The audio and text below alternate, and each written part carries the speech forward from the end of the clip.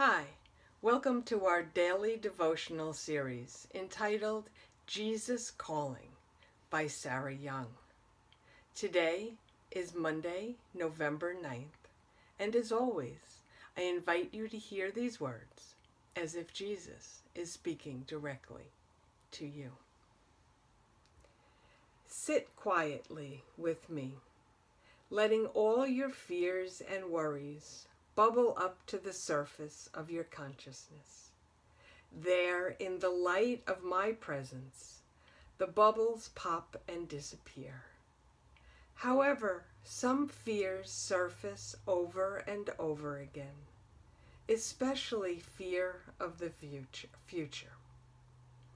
You tend to project yourself mentally into the next day, week, month, year, decade, and you visualize yourself coping badly in those times. What you are seeing is a false image because it doesn't include me. Those gloomy times that you imagine will not come to pass, since my presence will be with you at all times. When a future-oriented worry assails you, capture it and disarm it by suffusing the light of my presence into that mental image. Say to yourself, Jesus will be with me then and there. With his help, I can cope. Then come home to the present moment where you can enjoy peace in my presence. And our scripture passages that go along with this devotional come from the book of Luke, chapter 12, verses 22 to 26. He said to his disciples, "Therefore I tell you, do not worry about your life, what you will eat, or about your body, what you will wear.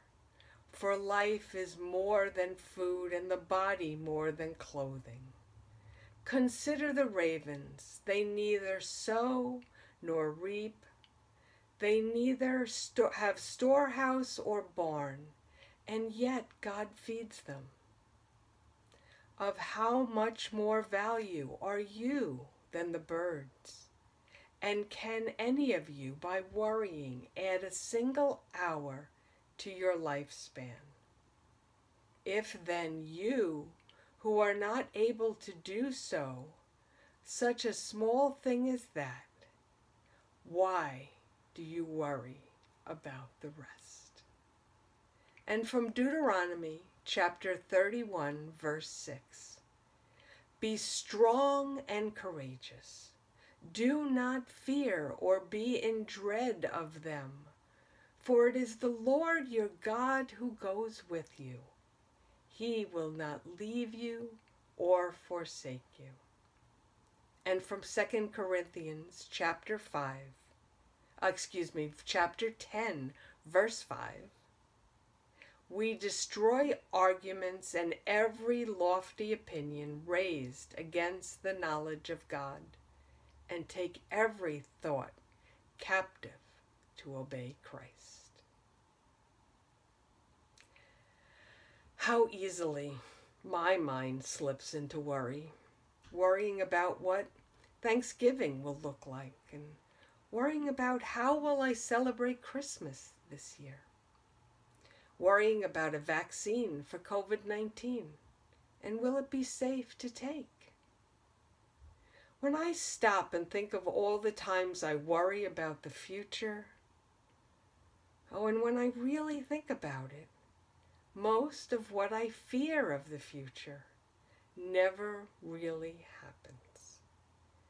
Jesus reminds us that he will be there with us in the future, and that his love and his light will carry us through whatever we're going to face. And Jesus tells us to keep our minds in the present moment, because that is where peace is found, right here, right now. We are the only creature in all of creation that worries about the future. The birds, the squirrels, our own pets. They don't worry about where their next meal will come from. They just simply eat what's before them right now. They don't worry about what tomorrow will bring. They live in the present. Jesus reminds us to be like the other creatures in creation and to trust in God's goodness and God's provision in the present moment, and to trust that He will provide for us tomorrow and the next day and the next week and the next month and the next year. Let us pray. Dear Jesus, our ever-present living God, who dwells in our present and who promises to be in all our futures, we give you thanks and praise for your never-ending love and for the peace we are given when we understand that you will always be with us, even in our tomorrows. Amen. Until next time, stay safe, be well, and remember to stay in the present moment, basking in Jesus' love for you.